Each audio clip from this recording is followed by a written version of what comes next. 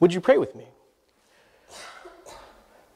Father, we thank you for the word of Jesus, the word of Christ.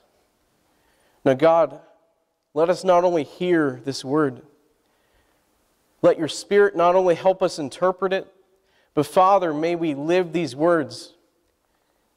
May these words echo in our hearts, Father, that they may change us and make us more into like you, that we may be the image of Jesus here on the earth, that Father, when people see us, they see Christ. When we walk into a room, it's as if Jesus walked into that room with us.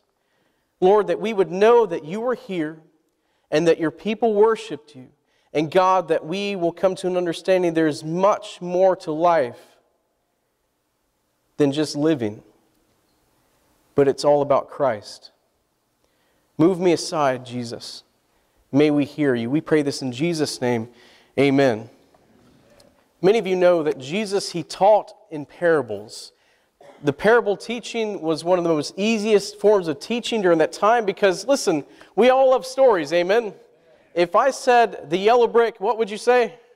Road. We know that story, right? If we love stories with a beginning, middle, and an end. If you look at our culture and some literature, sometimes stories begin with the middle, then go to the beginning, then to the end, and some stories begin with the ending and end with the beginning. That's confusing, isn't it? Jesus, when he would give a parable, he would try to make it as simple as possible. It would have a beginning, middle, and an end. It would always give you some characters that we can identify with. And also, it would end with a great teaching. So if we could put a definition on a parable is a story or a picture of life that presents deep truth. Amen? That's what a parable is. It's a picture or a story of life that presents deep truth. Now, this deep truth will reveal to us many different things. But three categories. One, it will give us an idea of who we are, who God is, who we are to God and others. Because it's much more to life than just our relationship to Jesus. Jesus is concerned and God is concerned with our relationship to everyone around us. So how have you treated people this week? Pretty good? What if we gave out tickets to people and we was like, hey, can you fill this out and tell me how well I've been this week? How many of you would be comfortable doing that? A few of you raised your hands. You can see me after service. No. I mean, some of us assuredly would probably be okay with that, but we would run in some hitches there. One, we as humans can be entirely and very judgmental. Can I get an amen to that? I don't like the way that preacher's talking to me. I feel like he's judging me. Right? We can be entirely judgmental. And sometimes we'll look at somebody who's judging and we will judge them. Amen? We will judge the judgers because we can do that and because we're really good at it. Jesus said, judge not for who? Least you be judged. Could we say that we're all equal before God? And God looks at us and He loves us. And He's happy with us at times. And He is saddened by us at times. Can we say that? Oh yes, yes we can. Jesus taught in parables because it revealed how we respond to each other and how we respond to God. And sometimes we don't always respond in the right way. And that's why these parables teach us about people who don't respond exactly in the right way. I mean, Jesus, He was asked, Lord, what is the greatest command? And Jesus said, love the Lord your God with all your heart, soul, might, and strength. Amen? Or mind, not might, might. So if we would love Jesus with all of our heart, soul, mind, and strength, amen, what would this world look like? Oh, man. Maybe it would look like some of those operations y'all did this week. When they'd go into a community, they'd bring food, music, and games for the children, and they'd present Jesus. Wouldn't it be cool if our world was just one big block party of Jesus? Would that not be amazing and beautiful? But Jesus, He left His people here for a reason. Have you ever wondered, why don't we just get zapped to heaven after we get baptized or after we receive the Holy Spirit in our heart? Wouldn't that be amazing? It's like, hey, I've received the Lord. Zap, you're gone. Right? You're like, no, Chris, I don't know if I like that. But there's a principle to it. Why are we still here? You ask some kids, why'd you receive Jesus? So I can die and go to heaven. Yes, any kid, most of them will say, so I can die and go to heaven. And they say it smiling, so I can die and go to heaven. There's much, much more to being a Christian than just dying and going to heaven. There's like this big section before that ever happens. And that is what we call being a disciple and a follower of Jesus. Salvation happens in an instant. A following of Jesus is a lifetime event. And it's a journey. Jesus said, I'm the way, I'm the journey, the truth, and the life.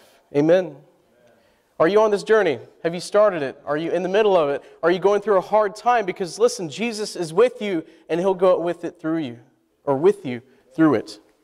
Now, Jesus, He gave another parable after He said this, love the Lord your God with all your strength, right? Mind, strength, soul, spirit, everything inside of you. Just love the Lord your God. And then He added something to it. What was it? Love your neighbor as what?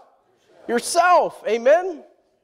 Most will say, I love God, but I don't like my neighbor. You know, Jesus didn't like the Pharisees, but He died for them. Jesus didn't like what they did, but He loved them. Amen. After this, Jesus was asked, well, Lord, who is my neighbor then? And Jesus, what parable did He say? The parable of the Good Samaritan. And we all know this one, right? Someone was beaten and left naked in a ditch, and then a priest comes walking by.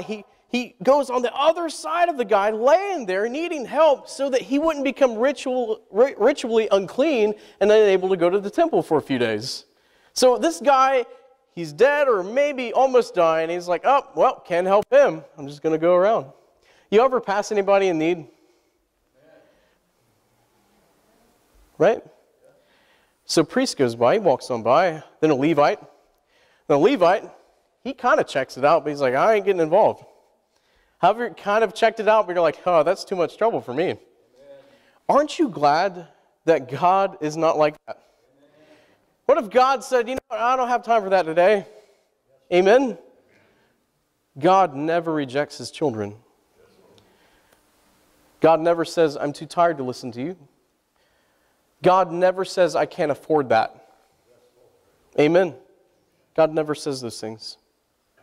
Now, if you were a Jewish person during that time hearing this parable, you hear a priest come by, then a Levite come by, and obviously everybody knows in that culture that Jesus, oh, we're seeing where you're going, an Israelite's going to come by who would be considered just a normal, common person. But no, Jesus didn't go there. Jesus blew their minds. Jesus said a Samaritan. And if you understand that culture, the Jews did not like the Samaritans, and the Samaritans did not like the Jews. There was a big controversy there. They couldn't stand each other. Matter of fact, Samaria was in between Israel and Judea, and some Jews would go all the way around Samaria just so they wouldn't have to pass through the Samaritans. That's how much their dislike was. And so as Jesus said, a priest come by, a Levite, and then a Samaritan, I guarantee you everybody went, because at that moment, the point was driven home. Everybody knew what was going to happen. Because it was a parable.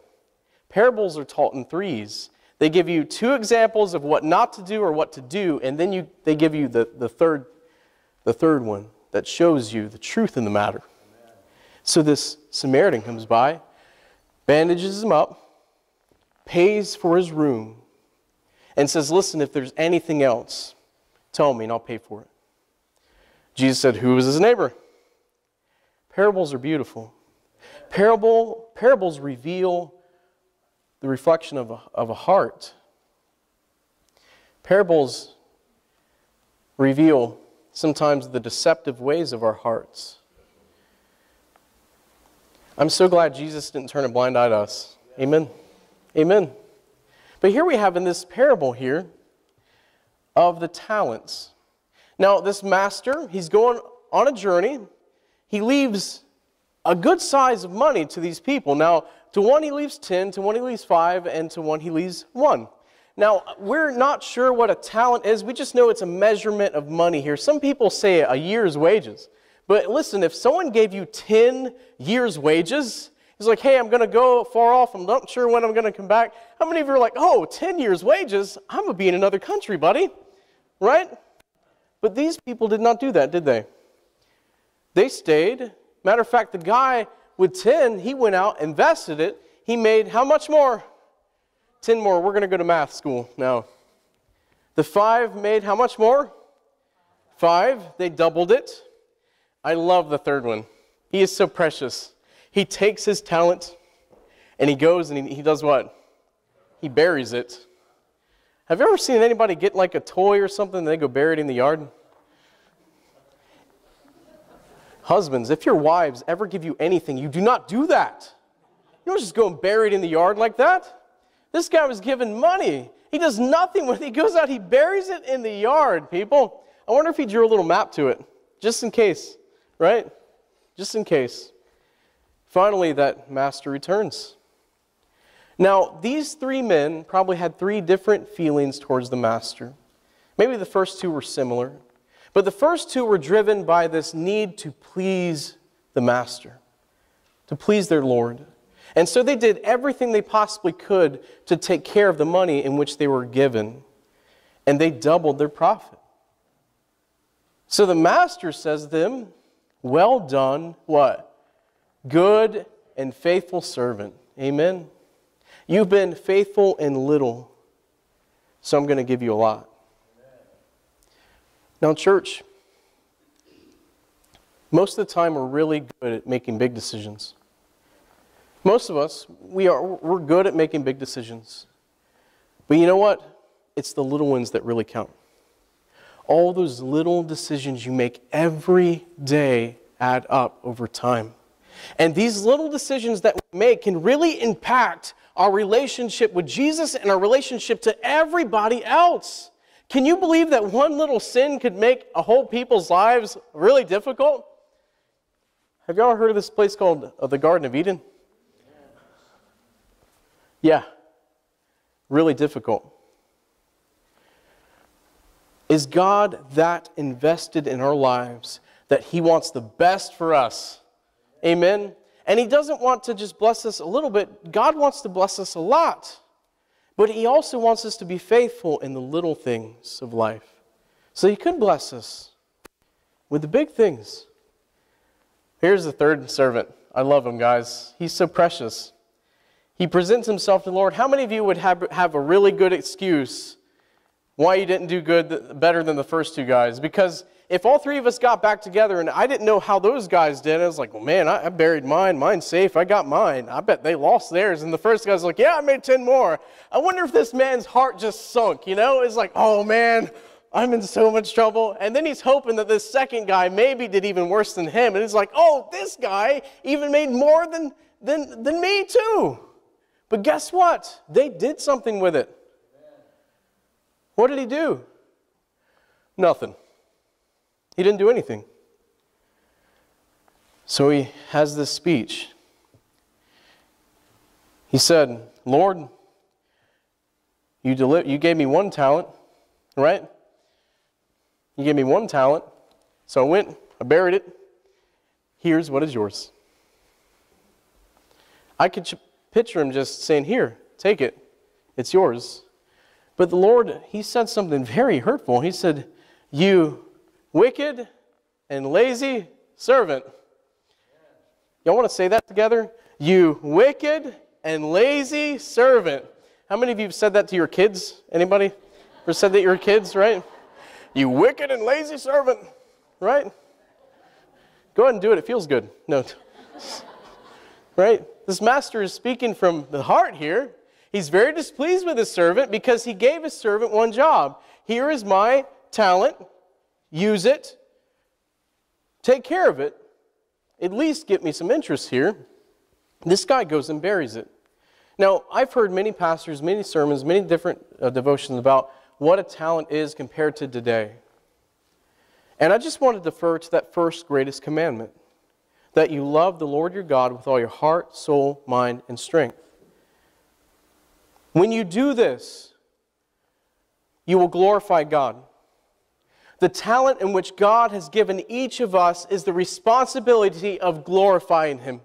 And each of us have been blessed in certain and various different ways of how to glorify God. Because listen, we serve one Spirit, but that Spirit is multifaceted where we all have certain gifts and we all have certain abilities to impact our world and to impact the world around us. And so listen, if you're not using your God-given ability to glorify God, then you have went and buried your talent in the dirt.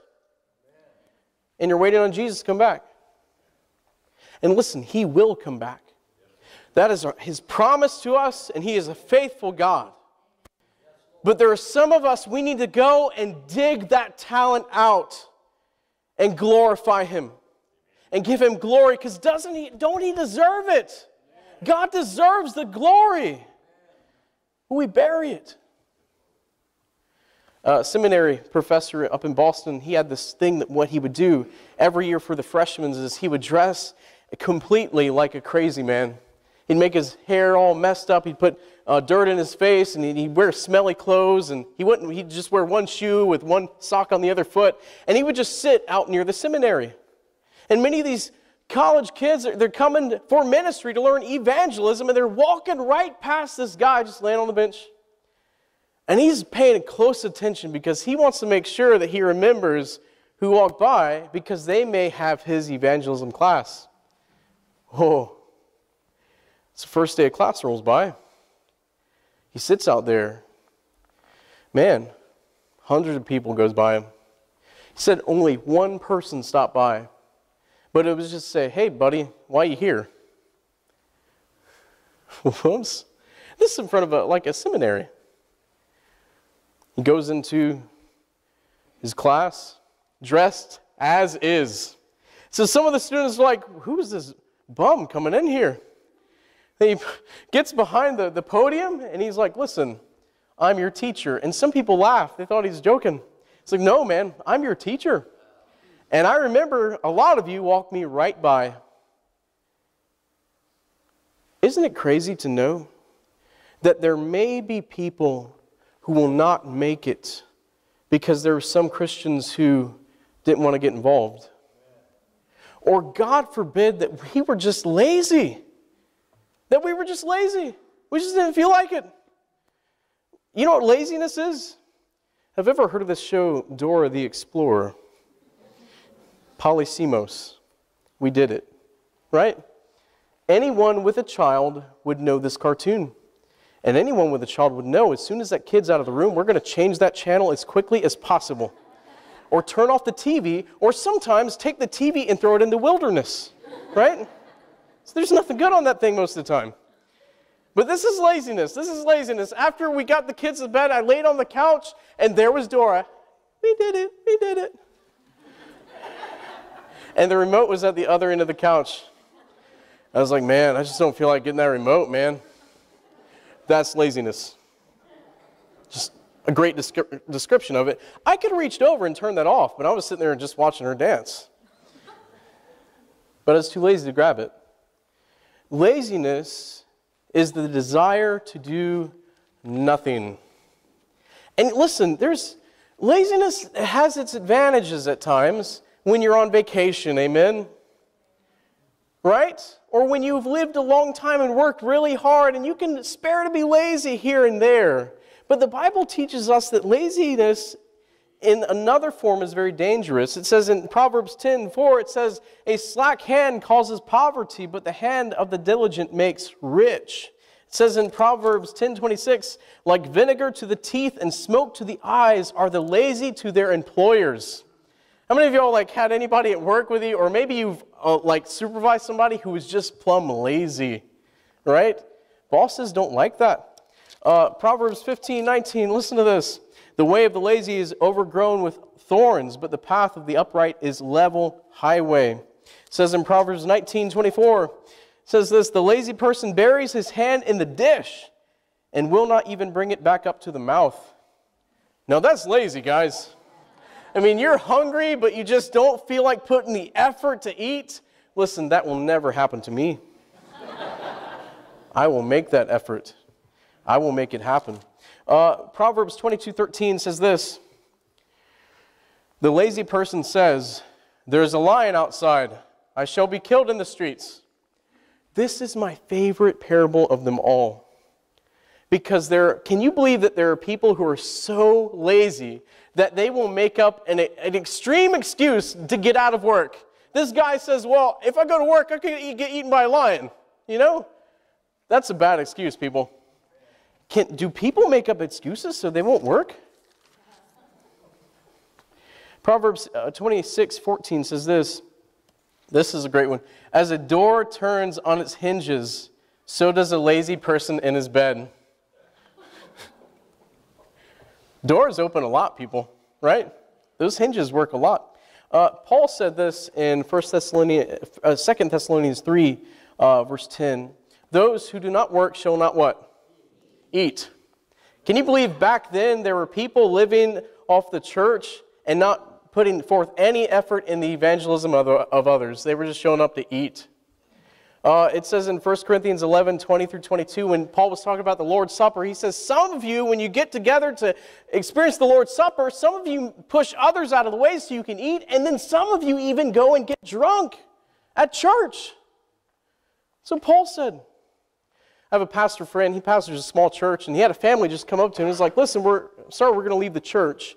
He's like, well, why? He goes, well, you don't have enough socials. They take their pot roast serious.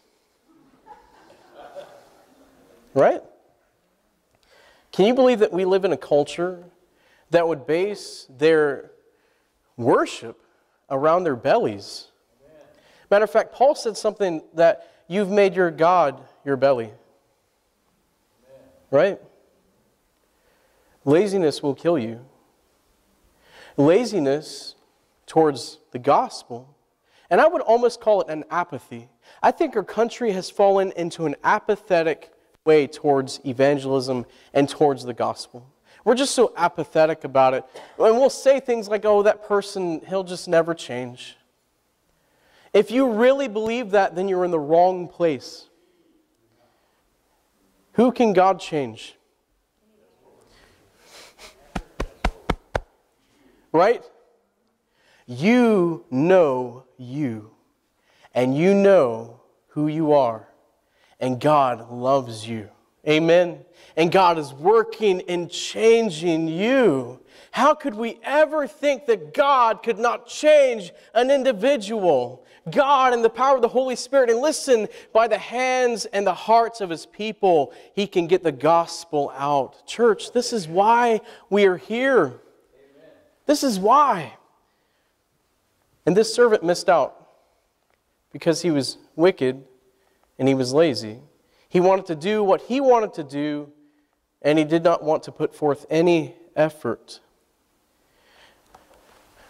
In your bulletin, there's an insert. It says, witnessing is worship. Did y'all see that? How many of y'all looked at it and they're like, oh no, the pastor, what is he doing today? Right? But there's 3 scriptures on there. The first, out of Isaiah, it says that we are the glory of God. Can y'all say that with me? I am the glory of God. Go for it. I am the glory of God. Yes, you are. Even when your hair looks like a mess in the morning, you are still the glory of God. Even when you don't brush your teeth, listen, you are still the glory of God. Just people won't get near you. But you're the glory of God. God created you for His glorious works. Amen?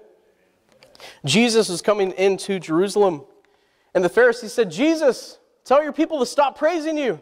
And Jesus said, if they were silent, what? The rocks would scream out to me. Amen. Listen, let's not let rocks get the glory. Amen?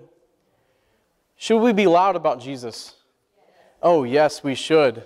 We should be happy about it. I was in Walmart one time making a purchase, and the lady said, what is wrong with you? It's like, what? She goes, you're just so happy. It's like, oh, that's a good problem, right? She's happy. She was treating it like it was a problem. And I said, well, ma'am, I love the Lord. And she goes, oh, I see now, you know? But yes, she should see. Amen? She should see. Don't bury your talent. Don't bury it. Don't be lazy. Don't let someone slip away because you didn't want to put forth effort. Jesus said in Matthew 28, that we are to go and make what? Disciples. Now, disciples are not fans of Jesus.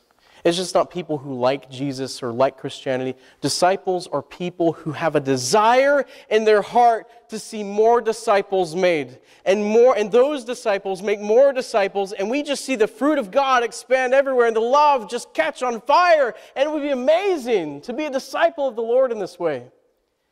But this will never take place if we don't be intentional about how we present Jesus. Do y'all know people? You know people in your life? I'm a messenger of Jesus and a representative of His very glory. Amen. I will pray and attempt to show love and witness to. And I left some blanks here. But listen, if you want to turn it on the back and just fill up this back here. But you know people in your life who need Jesus and need the love of Christ. I want you to pray over this. And you write their names in here. And ask God to give you boldness and courage and diligence in reaching them. Amen? Now, don't y'all put your grocery list on this. Don't put eggs, milk, and honey. Right? Don't put Mickey, Goofy, and Donald here. Put real people who really need Jesus. Do you know why? Because God is real. Christ lived a sinless life. He died and was raised again so that none of us would what? Perish. But have what? Everlasting life. Okay, this is key because hell is real. Hell is as real as heaven. I'll end with a parable. Jesus said there was a rich man and a poor man. Amen. The rich man sat in his house of elegance, and he ate finely every night. His house was in purples and probably pretty colors. And outside his gates of his house was a beggar named who? Lazarus. It's the only parable that Jesus has ever mentioned someone's name. And he said Lazarus would sit out there starving, and even a dog would come by and lick his sores. That was how destitute he was. When Jesus said both these men die. The rich man receives his reward and he goes to Hades. The poor man receives his reward and he's ushered to the bosom of Abraham. And it said there was a great divide between hell and heaven, but this man in hell, this rich man, in all his splendor of living, he looks up and he sees the beggar that was outside of his door, whose only friend was a dog. And he realizes, man, it's so miserable here. Listen, Abraham, Father Abraham, if you could just get Lazarus to put a drop of water on my tongue to cool. Yeah. But Abraham said, the void is vast, and you can't get through it. And he said, well, Father Abraham, if you can't do that, but at least would you send somebody to my 5 brothers to tell them of this torment so that they would turn their lives. You know what Abraham said to him? This has been the harshest thing to hear. He says, they have Moses and the prophets. And he said, even if somebody who died and came back to life came and told them, they would not believe. We have Jesus. And we're His hands, we're His feet, we're His heart. Don't bury that talent you have. Because don't we all want to hear Jesus say, well done, my good and faithful servant. Amen. Would you please stand as we go to Lord in prayer? Father, you are so good. We do not deserve your blessings. We do not deserve your grace. We do not deserve your mercy. But Father, you are so good in your forever love that you've given us things we do not deserve. And you withhold punishment that we so deserve. Father, I pray as we open up the altar today, as we go into a time of invitation, Lord, that we would just be real with you. And Lord, if there are some of us here, we've really buried our talent. We've really not been serving. We haven't been giving to, we haven't been loving our neighbors as we should. Father, that your Holy Spirit would convict us in such a way, Lord, that we would repent. And Father, that a fire would be blazing in our hearts. That people around us would feel the very presence of Jesus. We pray this in faith and hope and love in Christ. We pray this in the name of Jesus. Amen.